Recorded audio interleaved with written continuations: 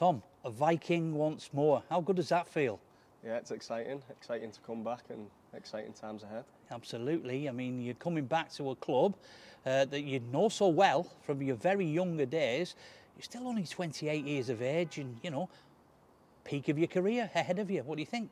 Yeah, I feel like I've got the better years in front of me. I think when I was here growing up, I was injured a lot and didn't play as many games as I should. And I think the last couple of years I've been back playing and showing everyone what I'm about. So yeah, hopefully come back with a bang.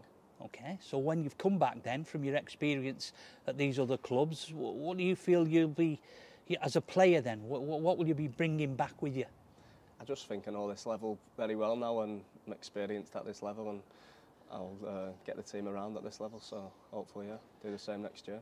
You've already seen some of the retentions and the recruits as well for 2023. Excited about that as well? Yeah, there's a good team here to start with, never mind the signings that are coming in next year. There was a good team anyway and John's got them going in the right direction, so I'm excited and happy to be on board. Just give us a sense, Tom, of what it is like for a Widnes lad that's grown up, your younger days, playing rugby here and now coming back as an experienced player as well. What's it like, the feeling about Widnes? Widnes is a massive club, do you know what I mean? There's the fans, there's loads of fans in the town who just want us to do well, so hopefully the next few months and going into next year we can get a roll on and bring all the fans back and go on a journey with them. Absolutely. You say, yeah, you know all about this championship then and you know what's in front of you for next season as well. Confident that Widnes can compete with the other teams in this competition? Yeah, we should be looking very at the top and seeing where we can get to. There's loads of good teams from the bottom to the top. Every week's a proper game, so you've just got to take every game as it comes and I think we'll be there or thereabouts. Hopefully if we do everything and listen to John, we'll be sweet. You'll be one of the experienced players within this squad, along with, you know, others and youngsters as well. Are you looking forward to playing a role in that?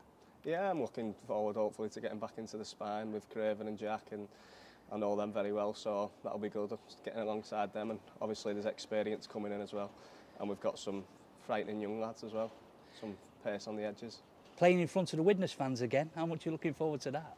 Yeah, I love playing in front of the Widnes fans. Even when I played against them, it was fun, so it'll be good fun all round.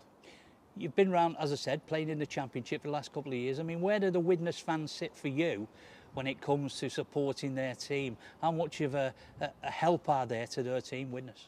Widnes fans are really good, especially when on your side, but going away, when they travel away, they travel in numbers, so it was good at the start of last season watching you from afar and seeing the away fans travelling for, so yeah.